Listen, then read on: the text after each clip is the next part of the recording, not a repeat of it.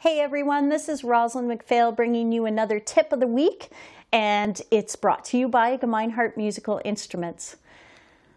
Do you ever need encouragement? I think we all need encouragement sometimes, and it can be tough to keep going. And one thing that I've gotten in the habit of doing is to really acknowledge those moments I'm grateful for in my practice on the stage, in my flute lessons, anywhere where I feel like I'm making a difference in the world.